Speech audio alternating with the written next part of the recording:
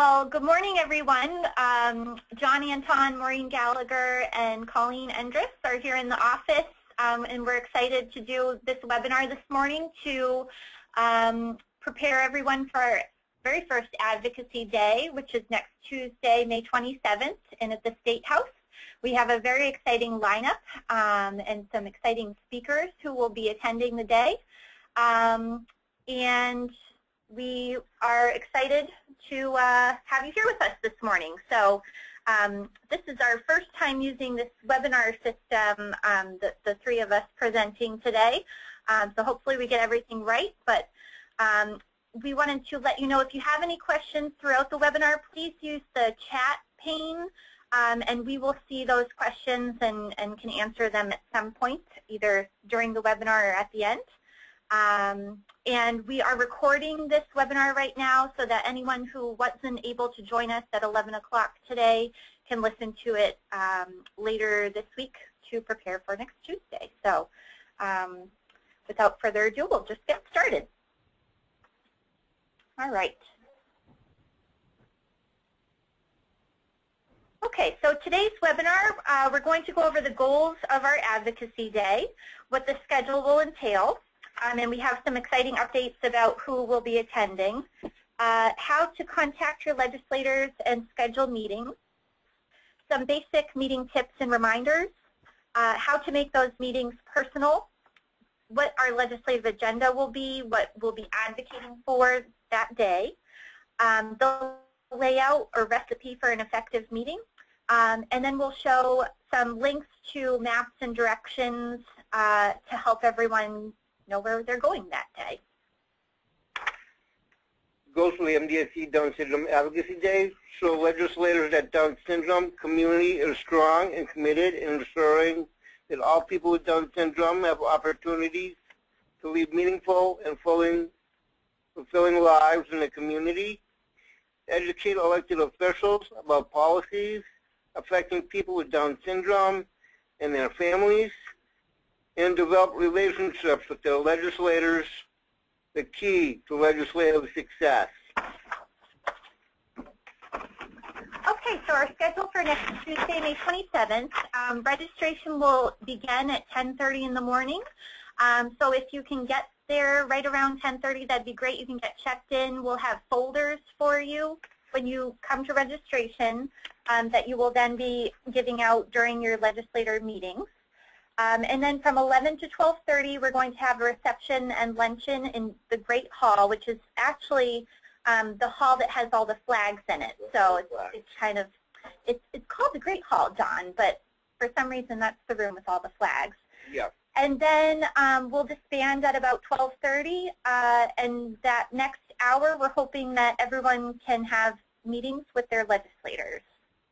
Maureen, did you want to give people just a couple updates about who will be attending during the luncheon? Sure. So we have some wonderful speakers. John Anton will be there giving a wonderful welcome. And then we have Senate President Therese Murray has accepted our invitation to speak. Speaker DeLeo has accepted our invitation to speak. Marty Walsh cannot attend, but one of his major staff members will be attending, and he was the lead sponsor for our national background check bill, so we're really happy that he'll have a presence there. Commissioner Elin Howe will be speaking, and then we have some advocates, parent advocates, Paul Willenbrock and John Nadworthy. We're going to ask to say a few words. They're both parents. And then we have three wonderful self-advocates who actually work at the State House who will be joining us for the program, John Anton, Melissa Riley, and Brian Heffernan. So we have a nice lineup of speakers that will really, talk about the importance of disability policy, the importance of the national background check bill, and why it's just so important that we get it passed.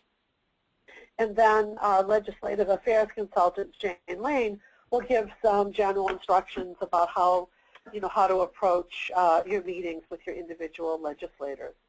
And we have an MC for the day as well, right? Oh, yes. We just actually found out that Fox 25 is sending one of their weekend news anchors, Heather Hedges, to be our MC for the day, which we're really excited that she can be there to for the festivities. Great. Okay, so prior to getting involved with MDSC advocacy efforts, I didn't know a lot about my legislators or who they were.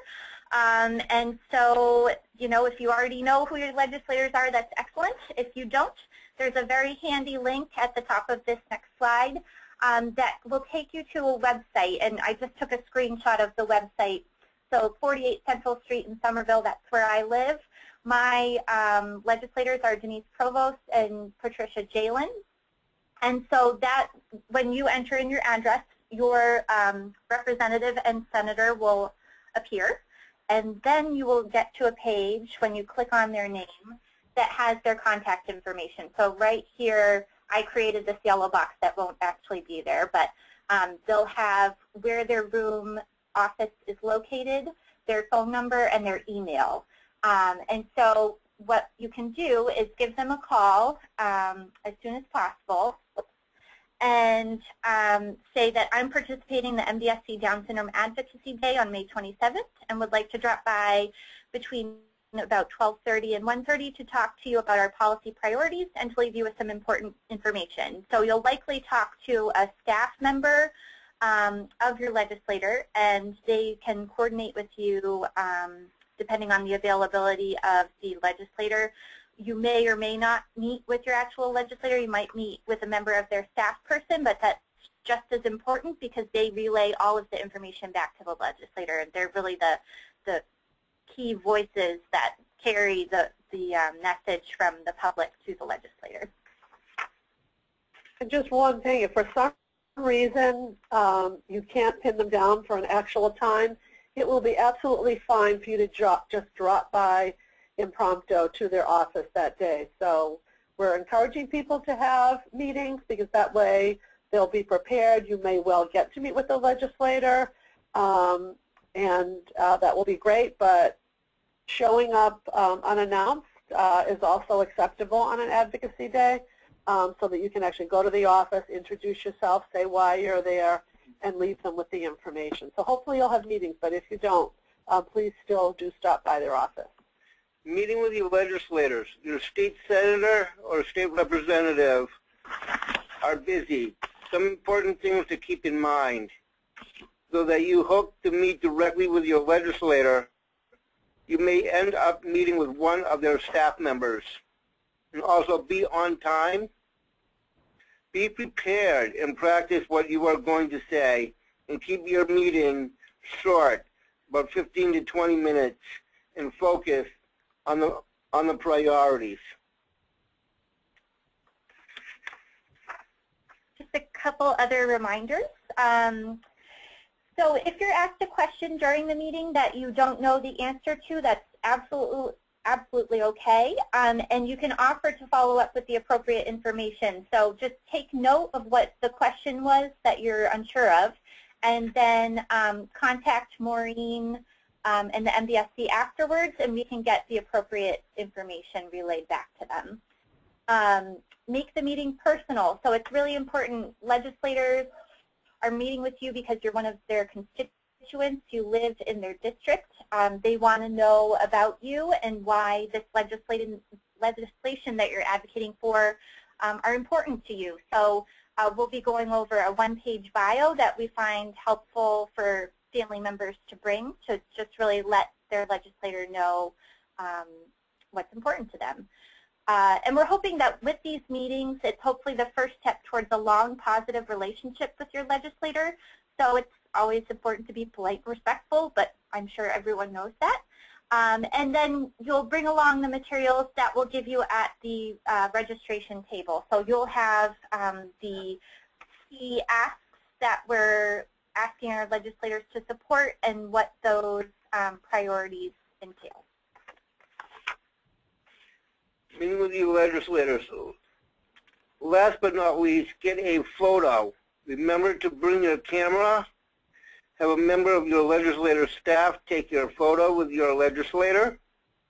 For social media, tag the MDSC to your legislator at # pass the bill. Yep, so legislators always love getting their photo taken, and whenever possible, if you can share that on Facebook, you can tag the MDSC Facebook page. We'll be sharing those throughout the day and afterwards. You can also tag your legislator if they're on Facebook, which they probably are. And we're going to use the hashtag Pass the NBC bill, because the National Background Check bill, or NBC bill as we're shortening it, is our main priority that day. So if we can get that trending on social networks, that'd be great. So we mentioned the one-page bio. Legislators really want to hear from you what's important to you. So we're asking everyone, if you have time, to create a one-page bio to leave with your state senator and state representative. You can, put that in the packet that you leave with them and go over it with them during the meeting. But if you don't have a chance to meet with them directly, or you meet with a member of their staff, it's great that they get that personal message from you. So you can include a photo and your contact information, a few sentences about yourself, whether you're still in school or working, what hobbies you enjoy, how the National Background Check impacts you. This is our main legislative, our top legislative priority that day. So it's going to be really important for you to relay why the National Background Check bill is important to you and your family and your loved one. And then the ask. So ask for their help to pass the bill. We have a couple of examples. Kate Bartlett came to Washington, D.C. with Maureen and John and I and some other constituents at the end of February to advocate in Congress during the National Down Syndrome Society's Buddy Walk on Washington. So she just tweaked her one-page bio a little bit to suit our Advocacy Day here in Massachusetts. But as you can see, she included a photo, some of her accomplishments so far to really just give her legislator a picture of who she is, and then a clear ask. So she's asking them to support the National Background Check bill and also the MDSC line item. And we'll get into those details further. Arthur McLaughlin is a grandfather of an individual with Down syndrome, and he created a one-page bio asking directly Senator William Brownsberger for his support. So if you are able to personalize the letters directly to your legislator, that would be even more impressive to them. And again, if you can leave your contact information, because often the staff will call you back and let you know what the legislator did, whether they supported the bill or if they had any questions regarding that. The Mass Down Syndrome legislative agenda, the three asks are: ask 1 is pass the National Background Check bill. Ask number 2 is to support the Mass Down Syndrome Congress funding in the line item 5911-1003. Ask 3, support funding for programs that impact the Mass Down Syndrome Congress members, the ICE program, DDS services, including the Pilot Employment Initiative. So ask number 1, as Colleen mentioned, is our priority bill. And we're really excited that we've really gained a lot of momentum for the National Background Bill this past year. We've been working really hard with a number of advocacy partners to redraft the legislation to mirror the education bill that was just passed last year, which requires national background checks for educators and others who work with school-age children. It's surprising in this day and age that Massachusetts still does not have a national background check bill to require national checks in addition to state query checks. So right now, Massachusetts is considered a red flag. In other words, predators from around New England or anywhere in the U.S. can come to Massachusetts, get a job, and if they have no state criminal background, they won't necessarily be found, and they could have a very strong criminal history of abuse or violence in another state, and we could put them in a job working with our most vulnerable citizens without even knowing it. So this is why the MDSC has made this such an important priority. So it will be your number one ask, and you're asking them to vote this bill, which is H 1674, out of the Rules Committee. So there's a pathway that each piece of legislation goes, and the first thing that we have to do is get it through the House side of the legislature. And we just got great news the end of last week that it's left the Judiciary Committee and it's now in going into the Rules Committee. So we are going to be asking people to have the law voted out of the Rules Committee. So as you can see in the very last slide, that we have a very specific ask. So the first two slides around this bill talk about it just to give you some background so you can be passionate about the ask and understand why it's so important.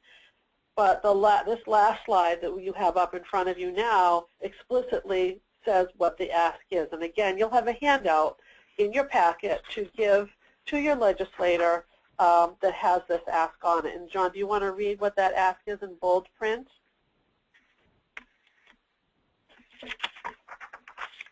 Please ask the Rules Committee favorably vote out in act to require the national background checks, the House Bill 1674.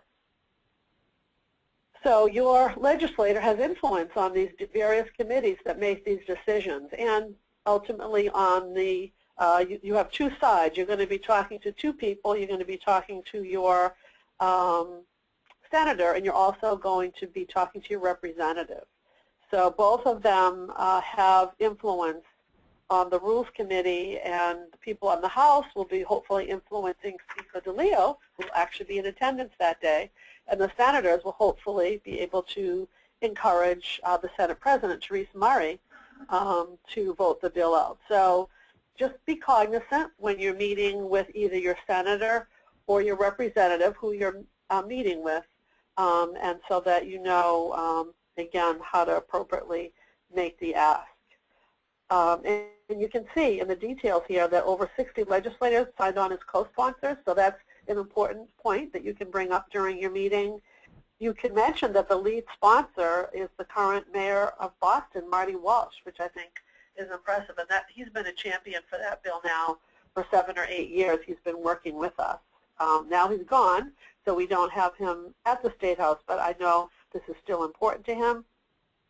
And the other important fact, which they will be interested in, is that we have the full support of the Executive Office of Health and Human Services and the Executive Department of Public Safety and Security. So the bill has been fully vetted through these two very important state agencies that will be part of the implementation of the bill once it gets enacted. So that's all about our priority ask, the National Background Check Bill. And now we have a second ask number 2. So when we passed the prenatal legislation in 2012, the legislature was very generous to, for the very first time, appropriate some money, $100,000, to the MDSC to help implement that legislation. And so this $100,000 is critical to the MDSC. It helps support our Parent First Call program, our Advocates in Motion program, our educational conferences, and many other things. And we would really like the legislature to, for the 3rd year in a row, appropriate this funding for the MDSC. So there's, again, some very specific, a very specific ask for this particular line item, and I'll have John read it to you because you need to include the number of the line item because, as you can imagine, the state budget is vast and has hundreds of line items, and it will be important for them to hear exactly which line item we're advocating for. Please support the funding for the Mass Down Syndrome Congress in line item 5911-1003 to provide further or no less than the amount appropriated in the line item 5911-1003 in Chapter 139 of the Acts of 2012 shall be extended for the Massachusetts Down Syndrome Congress, Inc. And in this particular case, depending on who you're meeting with, either your representative or your senator, there are a couple of different bullet points. If you're meeting with your representative, you want to thank them for including the line item in the FY House budget. So the House has already completed their budget and approved their budget, and they did include it, which we're extremely thankful for. So you're just basically going to thank them and let them know that this is very, very important to you, because it hasn't been totally passed yet. So it's passed on the House, and then has to go to be passed on the Senate side. Then the governor has to sign it, and we won't know probably to the end of June or July. So it's still important for your representative, even though it passed in the House, to let them know that this is important to you so that they'll continue to advocate for it. If you're meeting with your senator, it has not been included in the Senate budget, so that's a concern. So it's really important when you're meeting with your senators to let them know that this is important and that we want them to support it when there's a final vote in the budget. We want them to support it. So that would be really helpful. And then finally, there's a lot of other really important things going on that are also critical for our community. And so our ask number 3 is going to be a compilation of a number of other line items that are important that we'd like to see funded. So John, can you read what the ask is number 3 is going to be? We receive a list of other line items that are very important for people with Down syndrome and their families in our packet of information. So you don't need to actually, during your meeting, these meetings need to be brief and to the point, so you're only going to verbally ask for 2 things. You're going to ask for the national background check bill, you're going to ask for the line item in the state budget for the MDSC, and then the third ask, so to speak, is going to be, please review this list of line items in the packet that are also really important to us. And we'll have three different asks that will be well spelled out. And you just need to, hand them that information that will list all those different line items that are so important to us. Okay, so it's sort of helpful to have a general idea of the layout for a meeting, since you do have limited time and your legislators are very busy. So we just kind of lined out 6 steps to incorporate into your meeting, the first of which is an introduction. So open the meeting by introducing yourself and that you're taking part in the MDSC Down Syndrome Advocacy Day, that the MDSC is the statewide organization for Down syndrome information, networking, and support, and perhaps how you've been a part of the MDSC or how it impacts you. That can also be folded into sharing your story. So this is when you could pull out your 1-page bio to show your legislator your loved one with Down syndrome, a picture of them, and to share what your background is and why you're coming today to meet with them.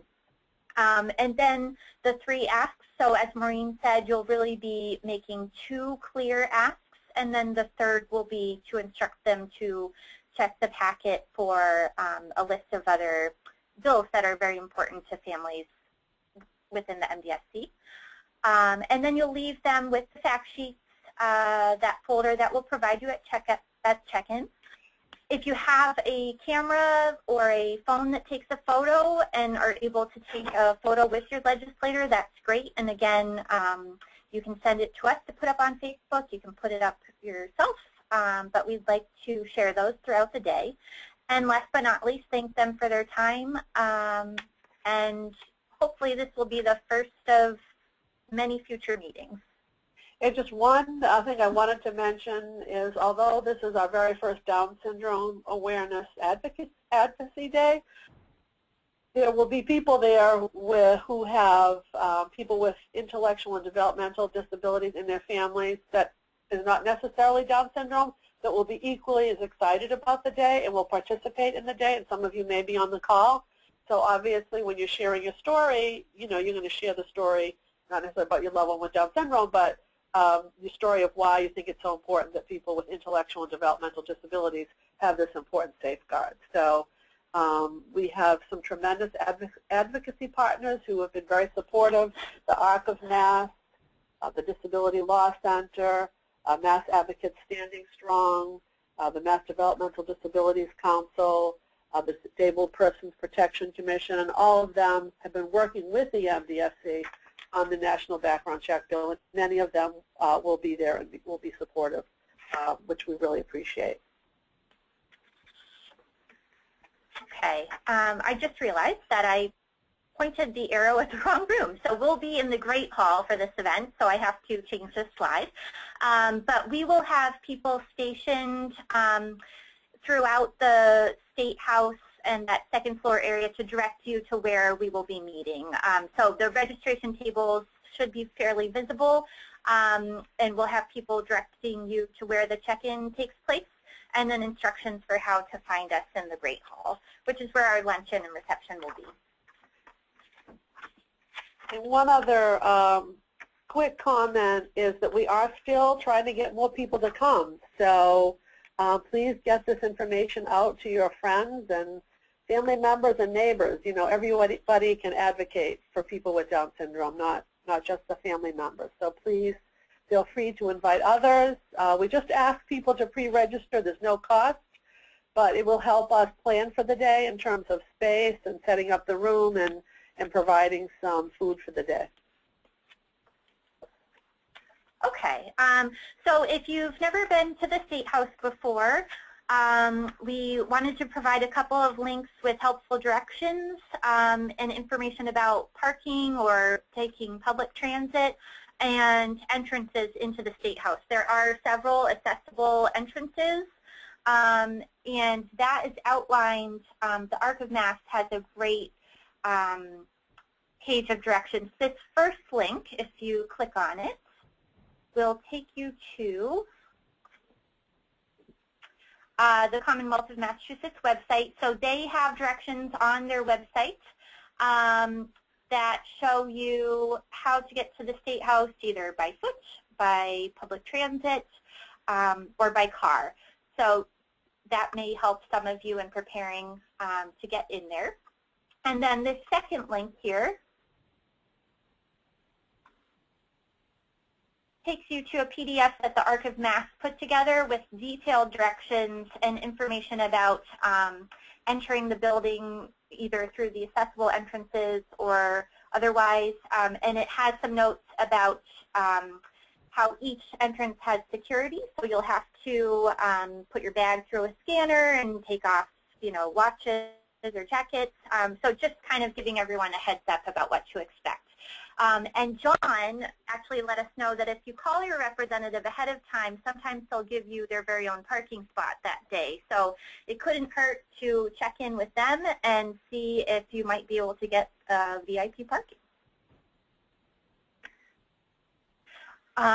Before we wrap up, our communications director, Josh Komairov, created a press release. So that link is provided at the bottom of the page, and we'll email this presentation out to all of you so that you can access these links, and we can probably actually put it up on our website as well.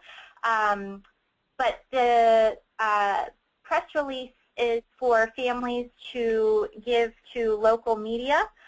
We'd really just like to get the word out there about the Down Syndrome Advocacy Day and what our goals are, and really show what a strong community the Down syndrome family is within Massachusetts. So thank you to Josh for doing that. And that concludes the webinar. It was wonderful to have you all participate, and we'd like to open it up to questions and answers. If people have questions, we'd like to address those now. Okay, I see one here. Is it appropriate to bring my 8-year-old who has Down syndrome? Yes, absolutely. We just would like them to register so that, again, we can count them. And send me an email. We'll make sure we have a kids' meal available. Great. All right, Julie Messina. Sarah, can you share via email what the other asks, number 3, include? So Maureen, would we be able to get out that handout ahead of time to let people know? Yes, we should be able to do that. We won't be ready probably till Friday because a lot of these bills are actually in the process. A lot of the budget information is being debated in the Senate this week, so we don't really know what our asks will be kind of until later this week. So we'll do our best, but feel free to contact me directly, and I'd be happy to talk to anybody about the ask, but the actual printout won't be finalized till, perhaps late Friday, so that we can make sure that the ask is exactly what it needs to be given where the line items are in the budget at that particular time. Okay. It looks like we have another question here. Are national background checks required in the school system? If not, if this passes, is it correct to say that anyone interviewing for a job inside and outside of the school system dealing with people with intellectual disabilities will now have to undergo the national background check? Basically what this bill does is it will require national background checks for people who work for the Department of Developmental Services or their vendor agencies. So this particular bill that we're advocating for is just for people who are receiving services through the Department of Developmental Services or their vendor agencies. So they could be in a residence, they could be in an employment program, and that kind of thing. The education bill, actually, which this is modeled after, was passed a year ago and signed into law in January of 2013. So school children are already protected, and the state actually just started conducting those national background checks on employees. So we're really excited that Massachusetts finally has one law to protect school-age children, but this is a secondary law that we need to go a step further. And Kathy, we will be sending out the webinar to everyone so that those links will be active. You'll be able to go directly to the links that we provided within the slides. And we'll also, we have a one-page flyer on the national background check bill. Can we also include that, Colleen? Yes, absolutely. Because that actually, for those who have more questions about the national background check bill and how it will work, that one-page flyer has a lot of good notes on it that people can pull from. Great.